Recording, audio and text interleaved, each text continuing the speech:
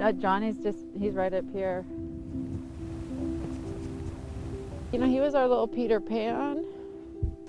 And... There he is. It's Friday, so they're all dressed up for Halloween to go to school. Whit! Jonathan! Who are you? I don't know, Peter Pan. Johnny always had a lot of energy. He was the one, kind of like the class clown, the life of the party. Oh no, who's this? Daddy, the Peter Pan, too, Peter Pan. He would say his biggest idol was his dad. He just did everything big. You know what I mean? But he loved big. Oh, yeah. It came so fast, like a storm. I mean, he had his challenges, but friendships were important to him. Hi, Johnny. I gotta go, but love ya.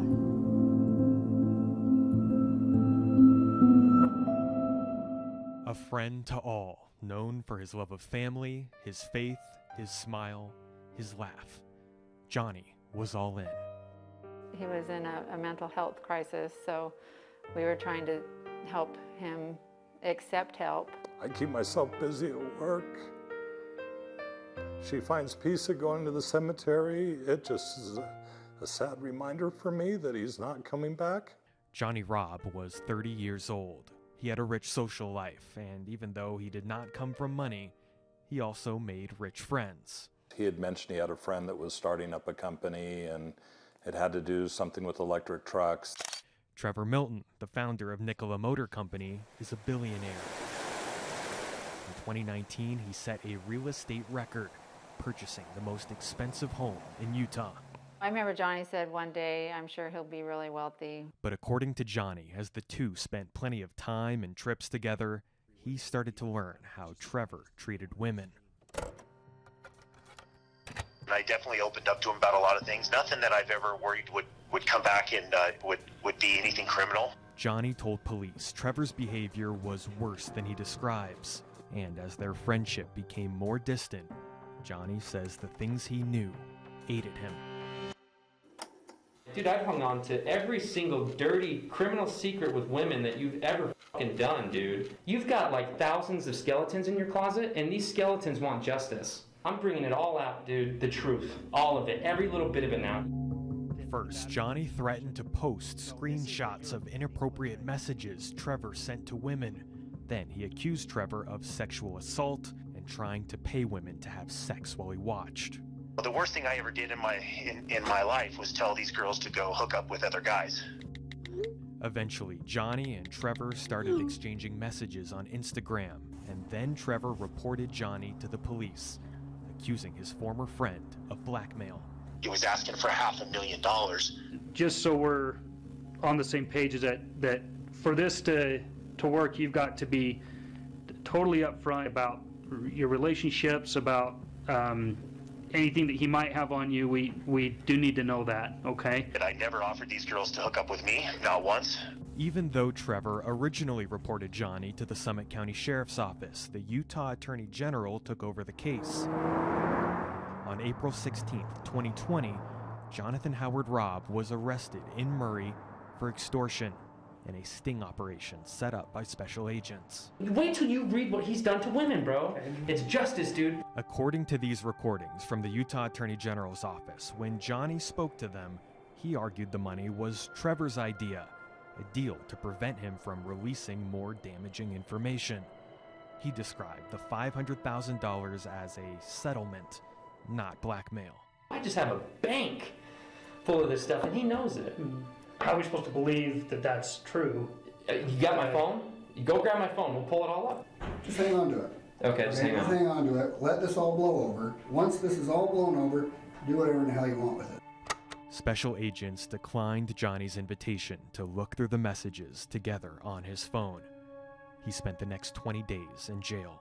I'm going to win this thing, and I'm just suffering here until we can get this show on the road. When I asked him, why did you do this? He said, Dad, you don't know how bad of a person, how many people he's hurt. I said, but this isn't how you do it. I've taught you differently. The day after his release, Jonny died by suicide. I thought, okay, well, he's gonna let us help him get the help he needs, and we didn't get that opportunity. 2 months later, Trevor Milton made his first ever contribution to the re-election campaign of Attorney General Sean Reyes, $15,000, leaving Jonny's friends and family asking why the AG's office took over the case. When we asked about the sexual assault allegations, a spokesperson for the agency said our interest was the extortion case, period. It makes us want to know, was there more to the story than what we were provided? We first informed the Attorney General's office we had questions about the case on September 24th, 2020. The next day, Sean Reyes' campaign refunded the $15,000 donation.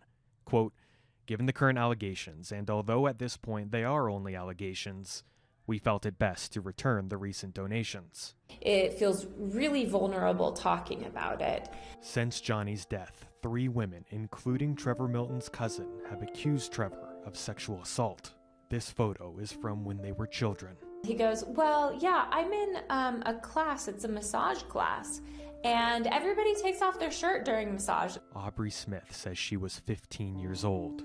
Trevor was 17. And then he goes, yeah, in my class, the girls always take their bras off because the straps get in the way. And I froze. And as he said it, he undid my bra and took it off.